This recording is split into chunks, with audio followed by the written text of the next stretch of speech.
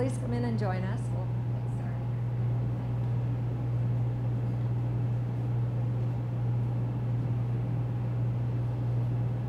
I guess this is live. There we go. It's working. First of all, I'd like to introduce myself. My name is Ann Poe, and I'm a city councilwoman at large, but I also have the honor of being the council liaison to the Historic Preservation Commission. And I have to tell you, what a joy it is to come into these council chambers every single week. When we have the opportunity to have meetings in here. We have our council meetings in here twice a month, but we also on occasion will have special meetings. But what you see around you, I get goosebumps. It's absolutely beautiful. I'd like to shout out to our staff, Sandy Fowler, Seth, and Kirsten.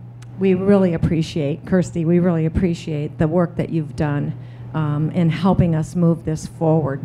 So thank you very much. We appreciate you being here tonight. And again, I'm very honored to be able to talk with you this evening.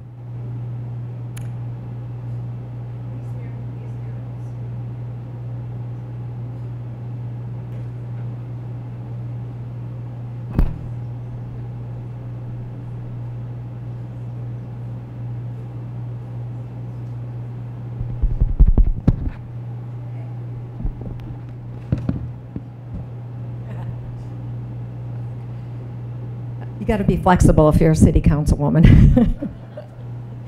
These murals were painted by a group of Iowa artists who were hired by the U.S. Treasury Department in 1936. They were tasked with helping bring the American dream to a sharper focus and to use their artistic talents to tell the sweeping story of American life, law, and culture. After the murals were painted over in 1951, the community lost this unique cultural heritage until now.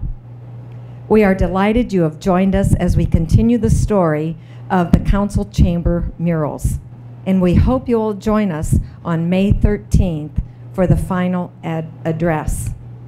Our first lecture held on March 11th focused on the north wall and set the stage for us to learn more about this unique and creative group of artists who joined together in a shared vision for artistic and political independence. Tonight we continue our journey on the South Wall. Painted by Harry Donald Jones, this mural depicts our legacy from earlier cultures and shows how our own contemporary culture is affected by the past. As you will see, the restoration work is also continuing on the East Wall mural, which will be unveiled during the May 13th lecture. Tonight, conservator Scott Hoskins will share more about the recent discovery that was revealed as this restoration work took place. Following tonight's lecture, you are welcome to ask our speakers questions or get up and take a closer look at the restoration work underway. It's now my pleasure to introduce tonight's guest speakers, Scott Hoskins and Leah Rawson DeLong. Scott is the president and chief conservator of the Fine Arts Conservation Laboratories of Santa Barbara, California. In 1978, he graduated from the prestigious Art Conservation Program in Bodacino, Brescia, Italy. Prior to joining the Fine Arts Conservation Laboratories in 1986, Scott was the conservator of the fine arts for Brigham Young University and held a private practice that worked extensively in Utah and Italy. In 2013, Scott led the team that restored the south wall of the mural in Cedar Rapids City Council chambers. Leah Rawson DeLong is an art historian and a curator from Des Moines. Her BA from the University of Oklahoma, her MA and PhD from the University of Kansas. She taught at Drake University and Iowa State University and served on the curatorial staff of the Des Moines Art Center. She is currently a guest curator at the University Museums of Iowa State University. She is the author of several books on Grant Wood and the sculptor Christian Peterson, New Deal Art of the Midwest, and numerous articles, catalogs, and books on American art of the 1930s and contemporary art. Please join me with our first speaker, Leah Rawson DeLong. Thank you.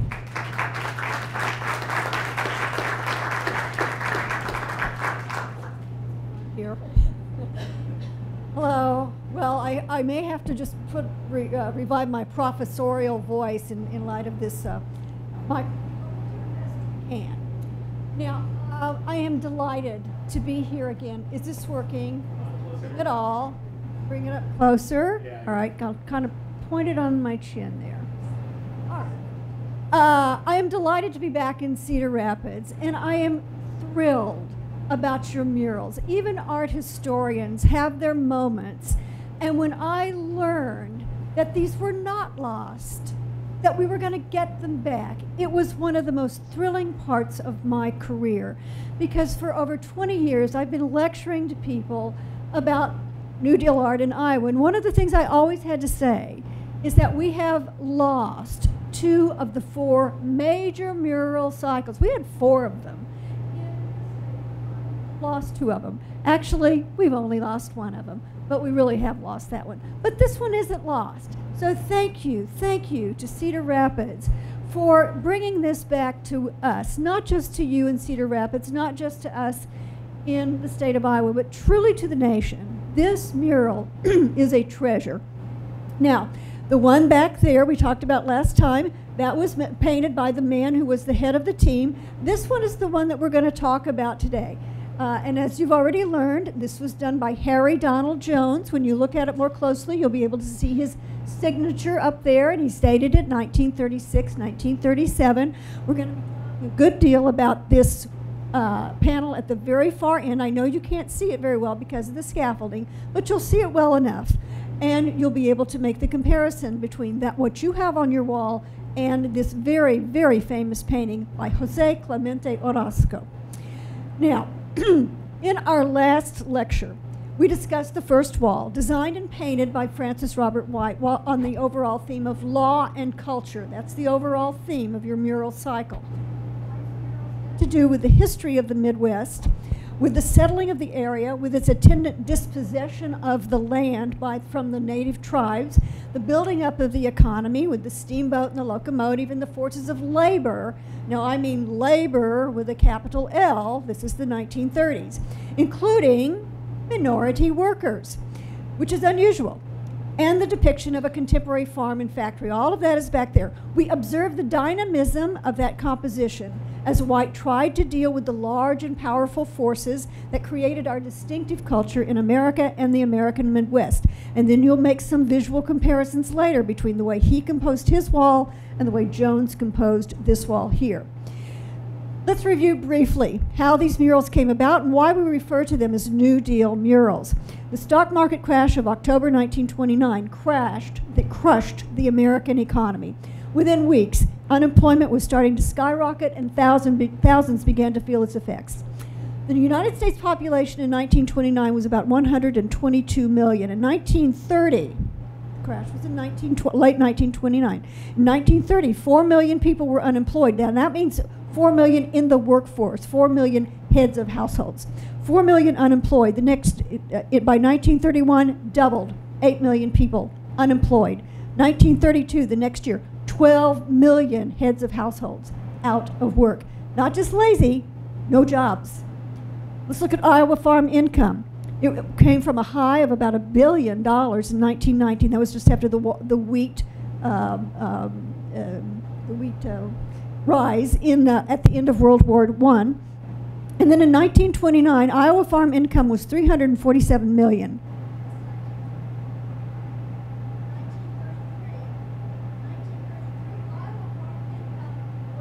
$13 million. Oh, there it goes. Did you get that? $13 million. Okay.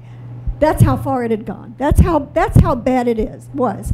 It was a massive problem on an unprecedented scale. Franklin Roosevelt was elected in 1932 on a campaign promise for a New Deal for the common man.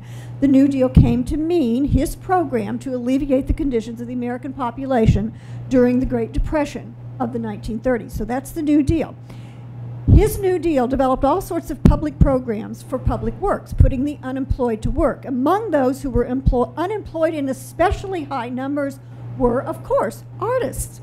And Roosevelt included them in his New Deal. For the first time, the American government was involved in the support of our national culture.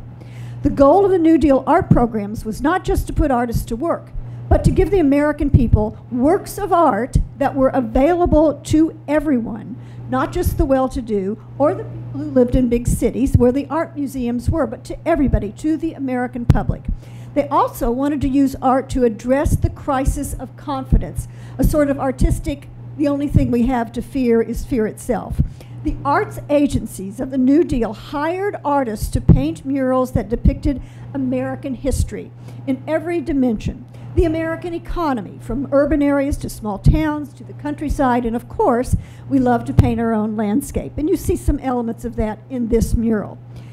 The New Dealers who formed these arts agencies wanted Americans to think about what they already had accomplished in building up their nation, the resources that they still had, and especially their own strength and endurance as people. People often say that the U.S. had never come closer to revolution than it did during these early and dark days of the Depression. And the New Deal was trying to address the deep distress, the deep emotional, not just economic, but deep distress of the American people. The New Deal funded 4 main arts agencies. One of them was the WPA, which became a kind of a generic term for all of the art produced for the American people during the New Deal. This particular mural, as we already know, was produced under a different program, the TRAP, the Treasury Relief Art Program. Now, to get on this program, the artist had to be on relief. In other words, he had to be in dire financial need. But they also had to have established a record as a fine artist. Harry Donald Jones, our artist here, had such a record. His work had been accepted into national art exhibitions, such as the Art Institute's annual survey of American painting, and so he was well qualified. The mural was inherited American culture, by which he meant primarily the cultures that existed here before contact and the influence of the Mexican culture. Now, why is it that we have such an emphasis on Mexico in this mural in Cedar Rapids? Well, many American artists were just enamored of what had gone on in Mexico in the 1920s. After the Mexican Revolution, an art movement arose in Mexico, which used the walls of public buildings to paint the history of the Mexican people and to encourage reform of their economic, social, and political systems. Social justice was an important theme, as was recognizing the contributions of the common people, not just the elite or the wealthy. The idea of using these large public spaces to comment on their own society, the idea that artists were important in creating and sustaining a culture of balance and a culture of humanity, the idea that painting murals in a style that was both modern and yet interesting and understandable to the average person. All of these were ideas that generated out of the Mexican mural movements and were embraced by American artists. American artists by the hundreds went to Mexico to see the murals for themselves, including White and Jones. Both went to Mexico. He actually even met Diego Rivera and Jose Clemente Orozco, who painted the mural, or painted the image that's on the screen over there. Orozco was, and both of those artists, many of the Mexican artists actually painted murals, were commissioned to paint murals in the United States under private patronage. Orozco was commissioned to paint the walls of the library at Dartmouth College up in New Hampshire, and his theme was the epic of American civilization. And I think you can agree that that's almost the name that you could give to this entire mural cycle, but they couldn't because Orozco's already got it. When he was assigned a wall in the Cedar Rapids courthouse, the image that begins his wall over here, Jones's wall, is of Orozco painting his mural at Dartmouth. And that's what you're seeing. That is the finished image that Orozco painted.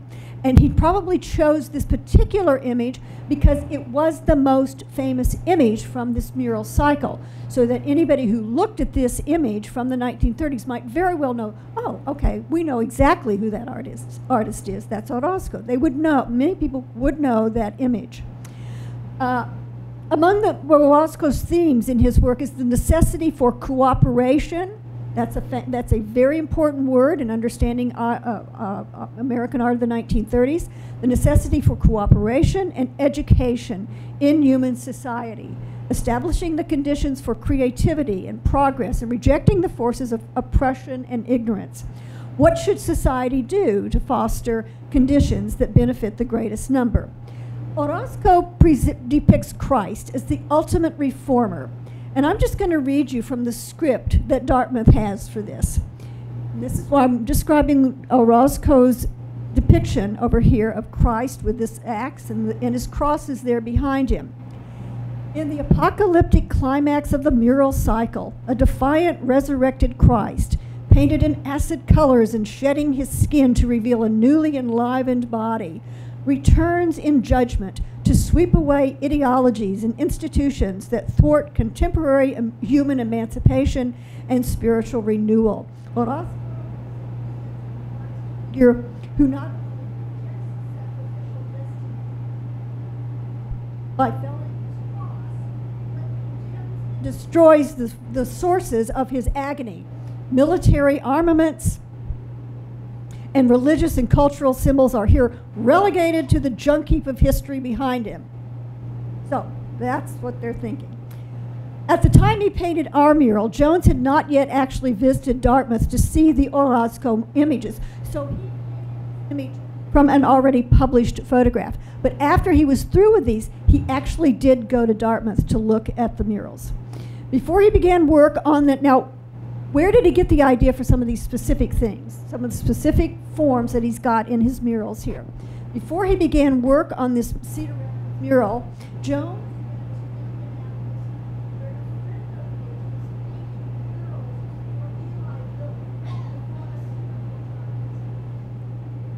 Eli Lilly, I never know. Eli Lilly had a collection of artifacts that he had taken from some excavations of some mounds near Indianapolis. And that was in his collection. And while Jones was there visiting a friend who was painting a mural for Eli Lilly, Jones saw those. And that's what found its way into his work. Now, we've already talked a little bit about the first part over there of Orozco's mural. Let's look at, okay, you can walk around with it. Let's look at this one here. What you see here are the mounds, the Indian burial mounds of the Midwest. And you can see that he shapes his mural form to suggest specifically the burial mound. See how he has that arching form over there? That's for that reason, to suggest the mound builders of the American Midwest. You can see that it's on the farmer's land because there's the farmhouse and there's the windmill. The windmill is a symbol for the American Midwest, and so that shows you exactly where this is taking place. And we can't tell if this is a farmer, he's wearing his overalls, which is a 1930s uniform for an agricultural person, or an archaeologist. But you can see here that he is unearthing a skeleton in the mound there. And you can see other archaeological forms. You can also see how very carefully he's going through these forms so that he doesn't mess up the layers. You can see that there's a round form there that is probably the sieve through which he shakes out the dust and leaves the small shards or objects on the screen. So this is an image of the mounds work. So the idea is that when those mounds were uncovered, there were many objects there that made it very clear that there had been trade and contact between the Mexican culture, specifically the Mayan culture, and the North American tribes as well. So Jones is making the point that there was already contact, there was already cultural influence going back and forth between North America, Midwest, North American Midwest, and Mexico.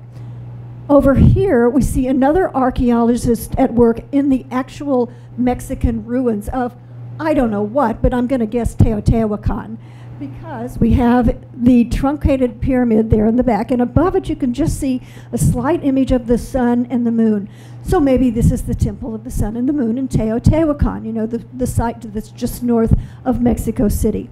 Maybe this feathered serpent here is from the Temple of the Feathered Serpent in that same archaeological place. And it is possible that Jones actually saw those excavations. So he's documenting here how carefully people are studying the cultures of the past. And the person here is taking a very careful photograph of some.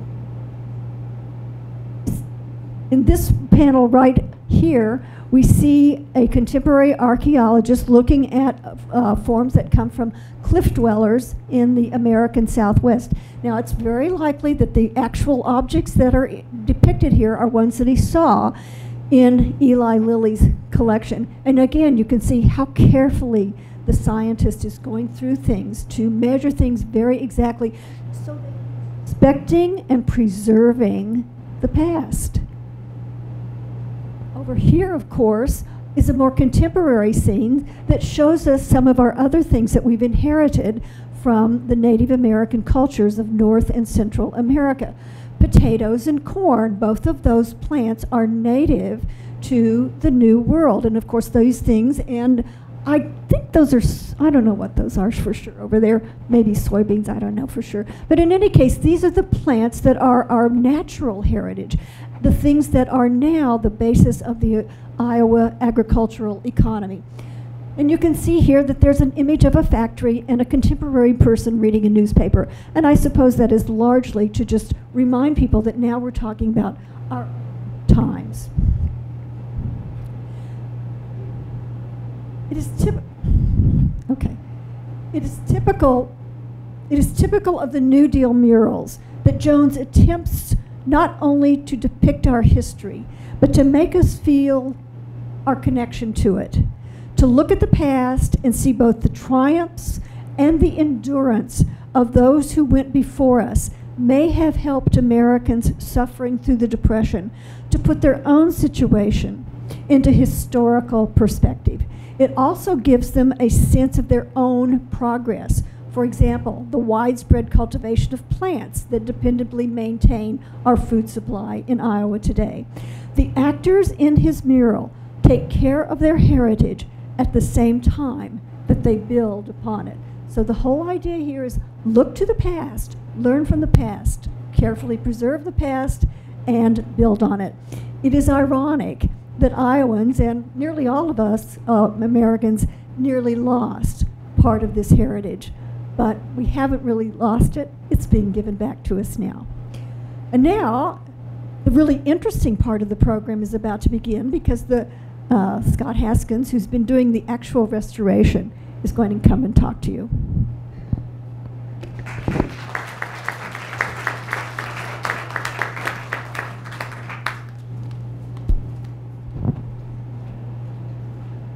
That was so interesting. Thank you very much. I could listen to you talk all day long. That was great. Well, I am not so scholarly. I'm sorry that I may put you to sleep. Hopefully not. But I feel a little bit like an archaeologist as we dig through all the mud on these walls and underneath discover something gorgeous. And so I'm going to give you the inside information on how the heck do we do this? And we're going to start out by a quick movie, a quick little video that I made. It's just a couple minutes long, and it's going to show you the cleaning process of removing the paint from off of the murals. So here we go. This quick video shows you the inside information on rediscovering murals that were painted out 50 years ago in City Hall of Cedar Rapids. They are located in what is now the City Council chambers. These WPA murals were painted in 1936. Before the work is begun, extensive testing is done to make sure that by removing the overpaint that the original painting is not damaged in any way.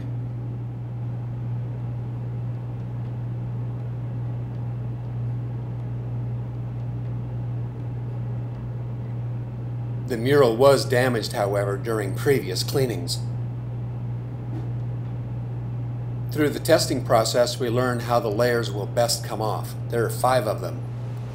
So at this point, we've done our tests, and we've come up with a safe way to get the 5 layers of overpaint off of the painting without damaging the original paint and the original artwork. So now we've begun applying it and working in larger areas, trying to get a rhythm down so that we can begin a methodology, as we say it, or a technique to work our way across the wall. So as you can see, we're beginning to make some progress now, and the work should go pretty smoothly from here on out. So the cleaning process involves swelling the top layers of paint and then lifting them off. We go down layer by layer, and you can see them coming off here until we get to the last layer on the wall. This last layer of paint is then dissolved with solvents that don't hurt or damage the original paint at all. After cleaning, we'll apply an interim varnish that will help the colors brighten up, and then we'll inpaint or retouch the previous damage. To see the short video on the inpainting and the final look of the murals, click on the link below. So of course you don't have a link, but these are on YouTube, and the videos that you're looking at. And there's also a page on our business website that's dedicated to this. If you Google, if you search on the internet for, let's see, how about City Hall Murals, Cedar Rapids, there'll be some articles and things, but one of the things that will come up on the search will be Fine Art Conservation Laboratory's website, and it'll take you right to the page where you can see these murals and get other interesting information. So one of the main questions that we get about how do you clean the, how do you do this? How do you get this paint off? And in this case, of course, you can see that we very carefully do tests. We want to know how many layers we have to go through. Usually those different layers of paint react to solvents or react to removal processes differently. And so maybe one will dissolve in one thing and then another layer will dissolve in something else. Well, in this case, we have layers of acrylic paint. Now, why would acrylic paint be used inside of this room?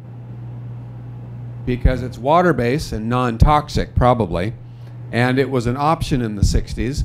And so when they used it, they didn't have to have it smell bad and dry for 2 months, and it was just done, and they were done. So that's why they used the acrylic paint inside. If it had been outside, they probably would have used a different kind of paint. And however, the murals themselves are in oil.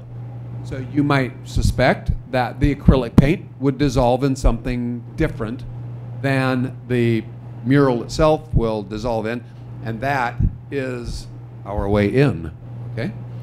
All right, so that is the process. It's a timing process. It's a discovery process, and we're going to talk about some new discoveries, but the process is one of, first we do this, and then the next step is we do that. And then we do this, and the comment that we get, we just started the east wall this week. And people, the first thing I hear people say is, oh my gosh, you're going so fast. It's coming right off. Well, yes, you get to see an image pretty quickly, but there are about 4 stages in the cleaning, and we've only done 2. There's still plenty of work to do, even on these areas that you're looking at. So it's a process that requires kind of a big, bulky get it off, and then there's a finesse off and take care of the final layers so that you get, so that we leave everything original on the wall and we take off everything that doesn't need to be there. That makes sense, doesn't it? Be careful when you get down to the sensitive level. Okay, so the next video that we have is about this south wall here. Is we're going to look at the in-painting or touch-up process.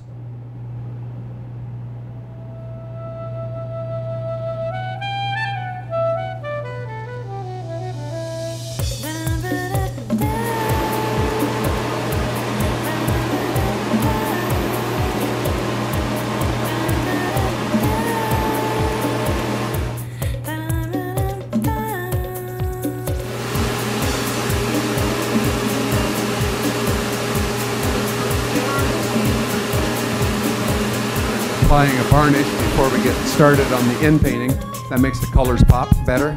We know what colors These chopped out sections show parts of the mural that have come away from the wall. To fix it, Scott injects them with an adhesive to make sure everything gets reattached.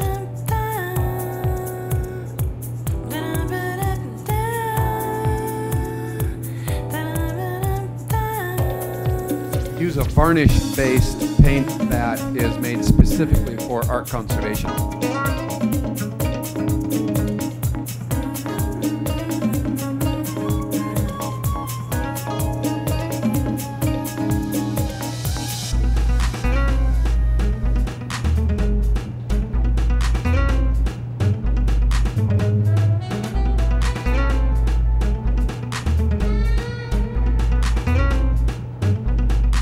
Have Anna come and help me from Italy is because she does this so quickly.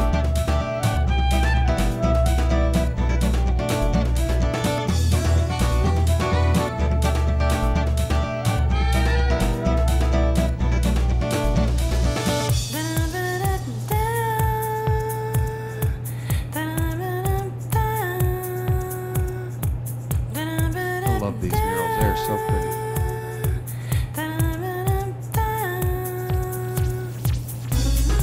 Subject of them too.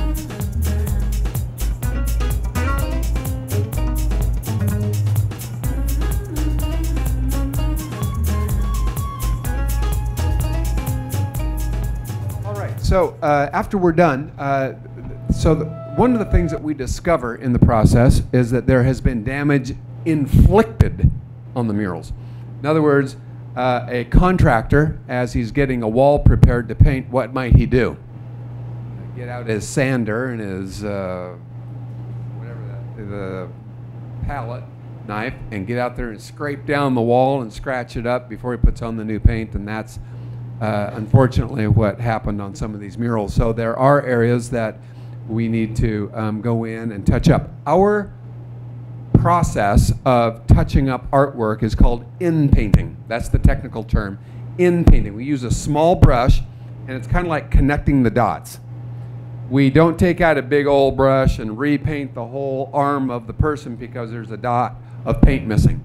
We color match. That's basically what it is. We connect the dots by color matching, and it's just bing, ding, ding, ding, and all of a sudden everything comes back into focus, and it looks great. So what you're left with is a painting that is completely integral. In other words, its complete integrity is still intact. And what you're looking at is the actual artwork. We did not sign our name underneath the artist because of all the work we did on it, because we did not go through and repaint things. I am not an artist, okay? I don't employ artists, okay? And I still have a brother that introduces me as an artist. It just flabbergasts me that. And I've been doing this since 1975, and I still have to correct people that I love dearly, that I am not an artist. I have never painted a painting before in my life, and they know this. And I still have to put up with that. Anyway, we are not artists. We don't paint. All we do is save your art. Okay, so let's talk quickly about the east wall. This is where it gets interesting, because the east wall is the reason why the murals were painted out. Back at the time of the New Deal, of course, they had no idea that there was going to be a cultural revolution, that rock and roll, sex, and drugs were going to be coming along with the Vietnam War, and there was going to be a generation, what do they call it, a generation gap, but yeah. Anyway, big upheaval in society in the 50s, and then full-blown in the 60s, and those times there was quite a reaction from the subject matter in this mural. I've heard said that as a courtroom, the jury would sit over here in a trial and then have in front of them on the mural on the other sides an image of a person on the mural that is being hung. In other words, capital punishment. And that's kind of all I had heard, is that that had been painted out, and then they decided they wanted to see it again, and they cleaned it off, and then Seth, what was the term that that judge used? It was mural turpitude. Okay, so we're suffering from mural turpitude in this room, and the command went out, paint those murals out. So they were then painted out again right after they were cleaned.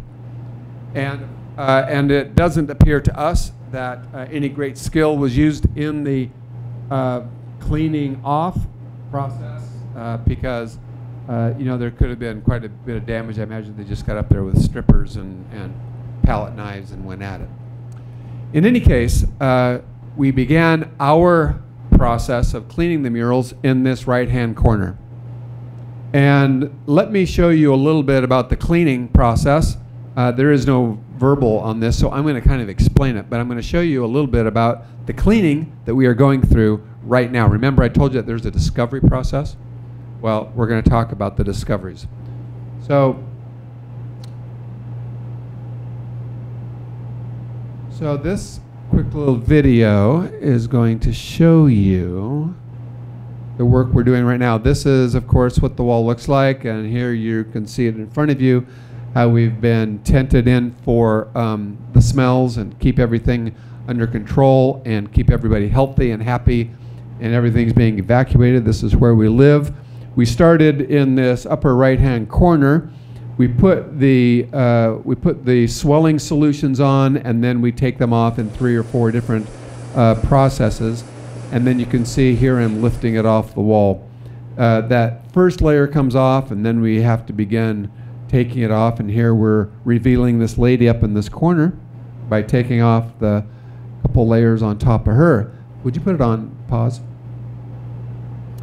And then all of a sudden you can see here, actually move it forward just a little bit, the image. Stop. Okay. This is on the bench of the judges in the very back. There's a long printout of all the murals, and this detail is what we have of that section right there. And you can see here that there's a newspaper. She's holding another newspaper. There's more newspapers up here. She's surrounded by details. Can you go backwards?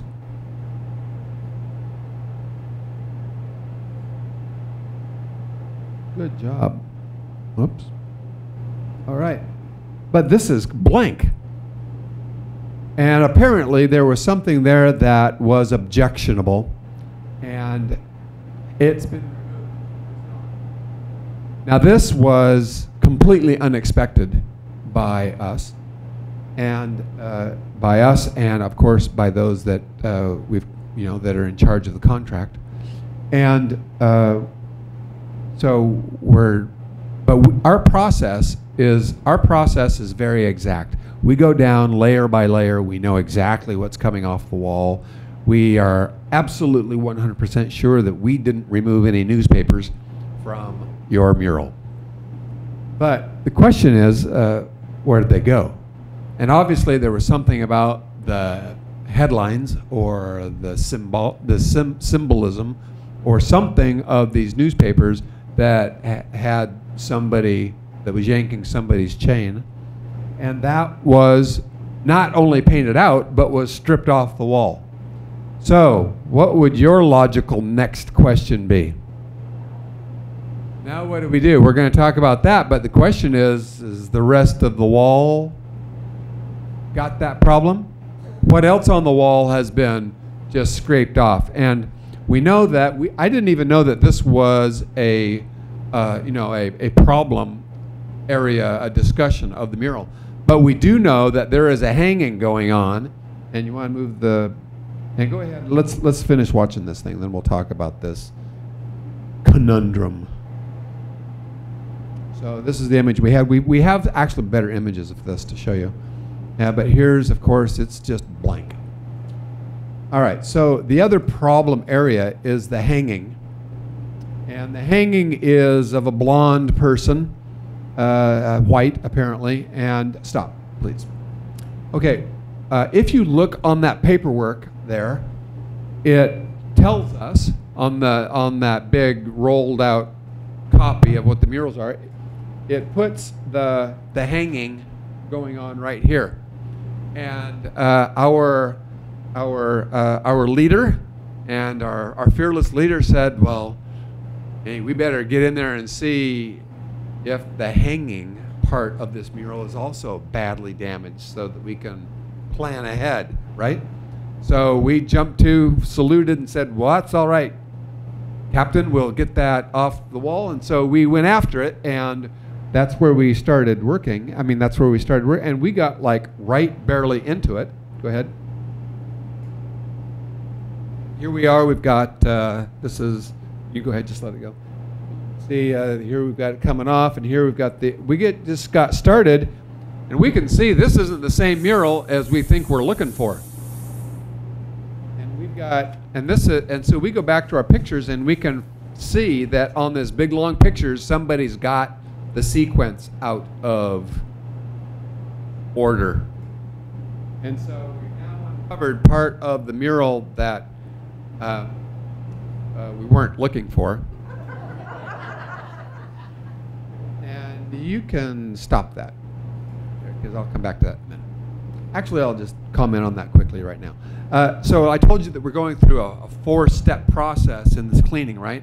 And you can see how there is a haze over this photograph. Over this photo, you can see, you can't really even see, you know, what kind of clothes she has on. I mean, it looks like there's kind of a hazy. And in fact, if you look at those, it looks like there's kind of a fog over them. They're not brilliant. They don't have the pop that these have. That's because there's still a lot more cleaning work to be done on these. So we're just giving you a peekaboo moment to see what, see the process. You can see the fellow here with his ribs. That's actually somebody standing in front of an X-ray machine. That part of the wall there shows an operating room and some medical stuff going on. And so the fellow there with the X-ray machine, you can see that we're just peeling off the layers to reveal him. And but we're just kind of getting started. We've only been here a couple of days, and we're moving along. But the section of the wall that has to do with the hanging is down there at the other end, and we're actually going to get on that tomorrow morning. Captain Fowler. It is. Yep. And in fact, I've got a little treat. Thanks to Seth. There is on this back shelf behind Seth a pile of photographs of all the walls. And there are, if you can look at the photographs of this wall, which have not been seen for 50 years, and you can see where the windows are. You see the cutout of the windows, so that'll tell you which images go with that wall as you'll see the windows. Aha! Can we repaint the newspapers? All right, that's a great question. But my time's up, so I can't answer that. I have to. Actually, that is the golden question right now. Is what are we going to do? And that is that's a good question. And it's not actually a very uncommon question.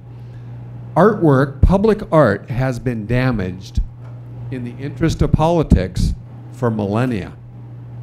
If you think about it, every new group of politicians coming in want the power and they want to get rid of the name of the old pharaoh going out, and the new pharaoh coming in wants all the glory, right?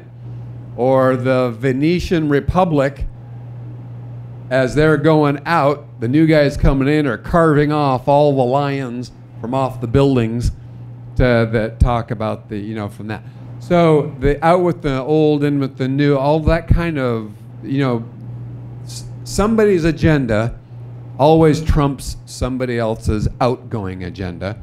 And that's what you've got here, is you've got some political thing that has had an effect. Now, in and of itself, that's kind of interesting, isn't it?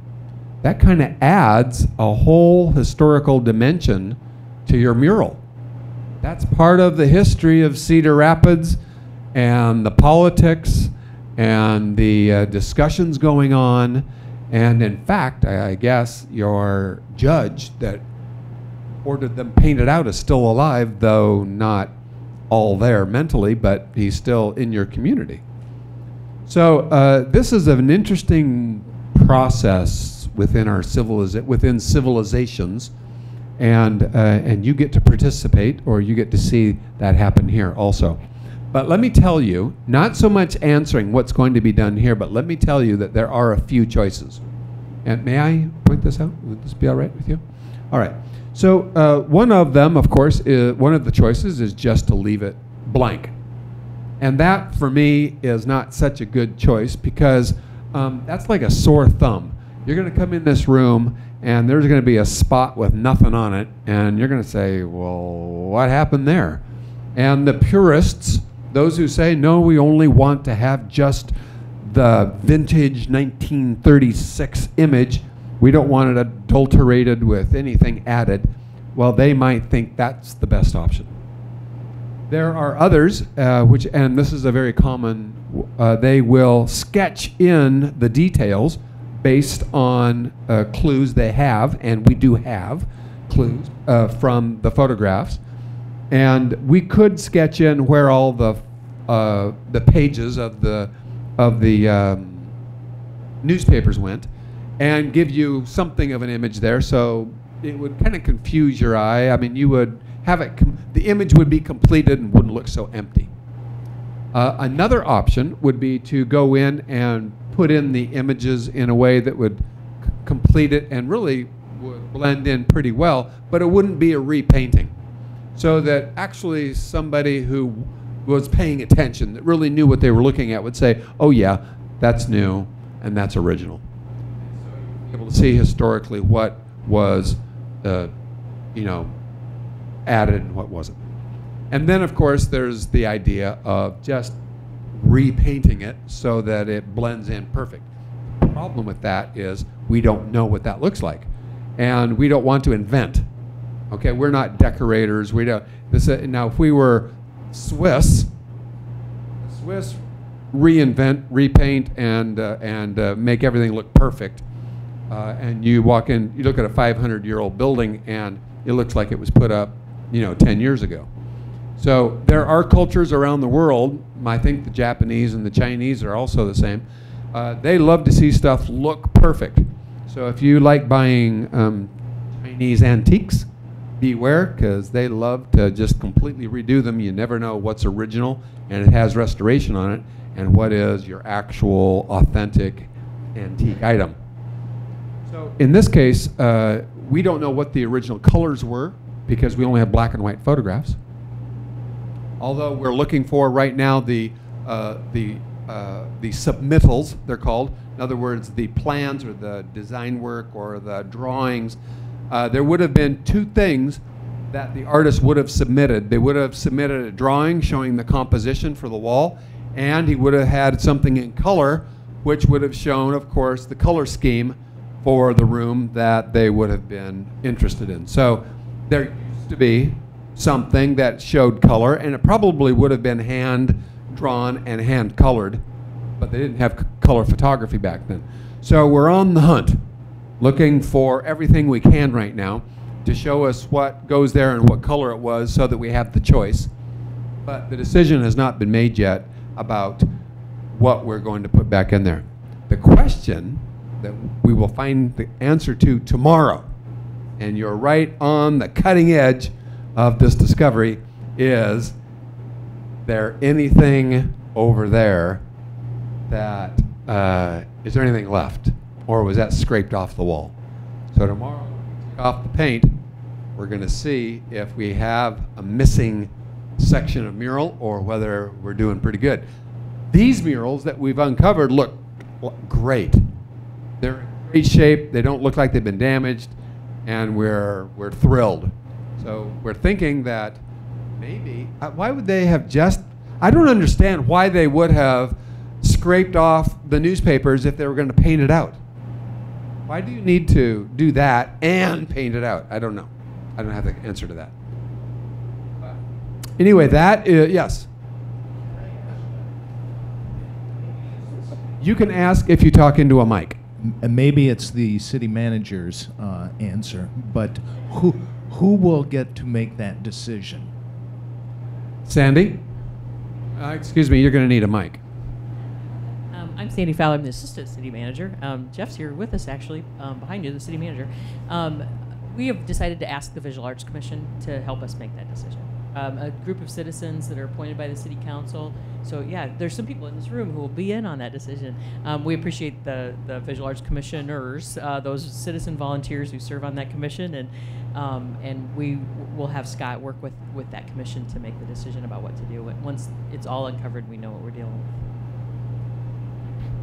I am not a bully, and I will not make them do something. Of course, I'm going to be a consultant, and I'm happy to follow through with whatever they want to do. Are there any other questions? Yes, sir. Hold on, let me give you a mic.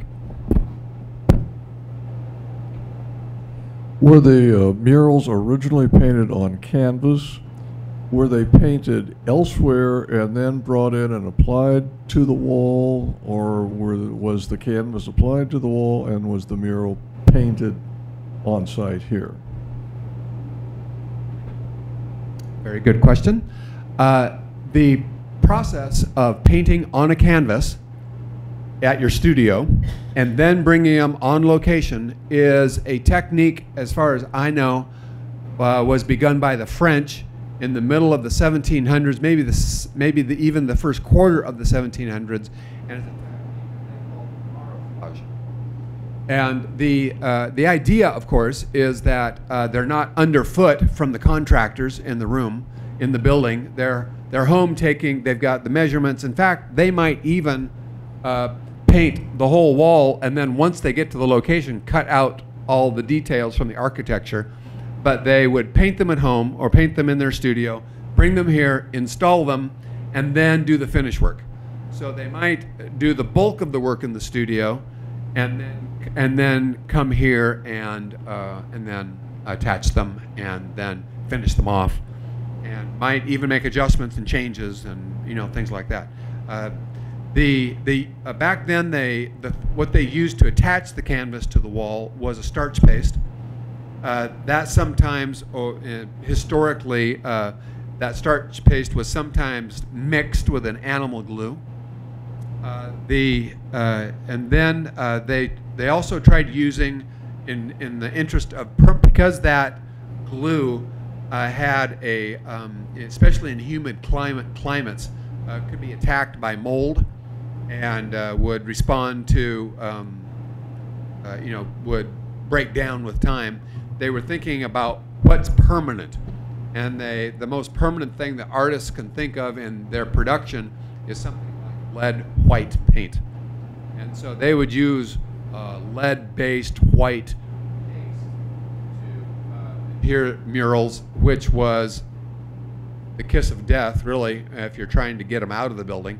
If the building's going to be demolished. And I was looking at murals from the same time period at a military base in Florida, and they really liked these murals, but they were knocking down the building because the building was being eaten alive by black mold. And I went to Florida to see what it would take to get them out, and they were glued down with this white lead that just to get them out of the building was going to be $300,000. And that didn't have anything to do with the restoration of the murals or getting them someplace else. and it was a deal breaker. So but those are, and that lead white material is used internationally. Those are. I think that's more answer than you wanted, but I think that thoroughly answered your question. Yes. Yep.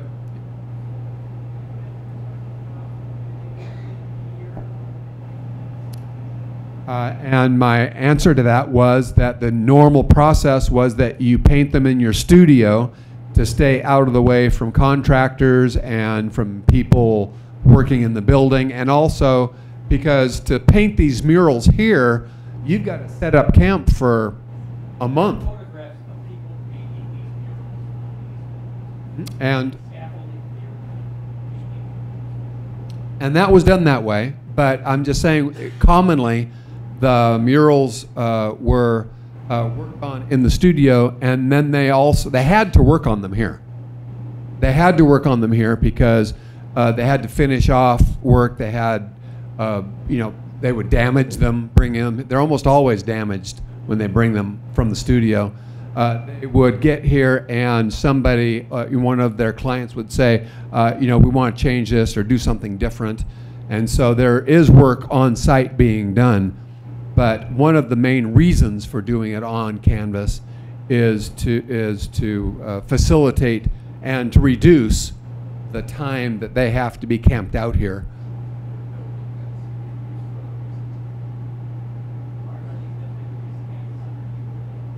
These are all painted on canvas and glued to the wall.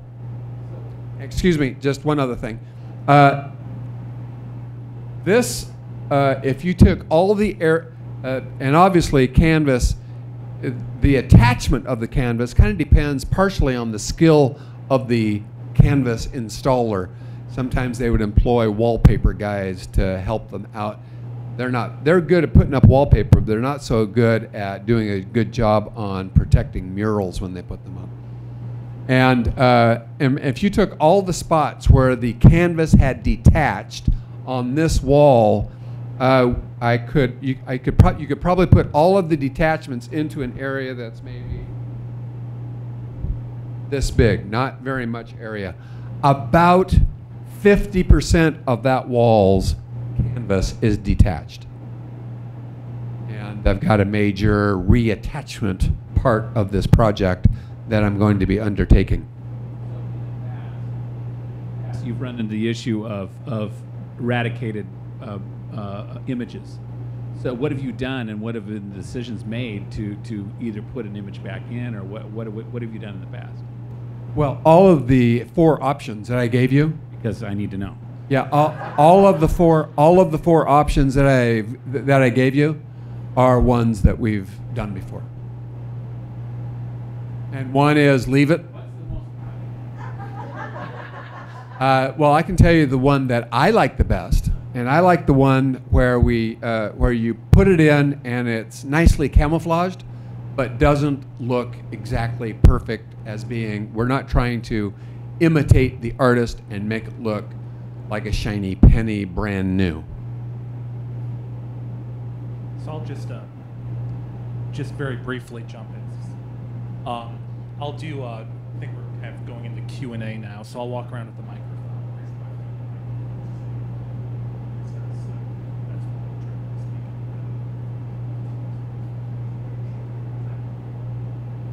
There's a lady in the corner. Do you know how long it took to do the wall? I mean, like each of these walls, how long it would have taken? I don't have any idea. I have no idea. But Seth may have that answer. No, he doesn't. There are a number of people that, do you know, Leah, how long it might have taken the artists to paint these murals?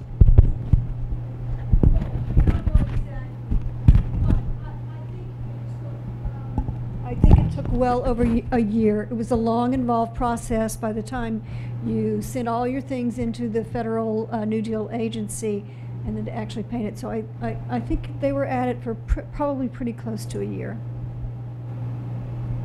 The actual painting process can go pretty quickly.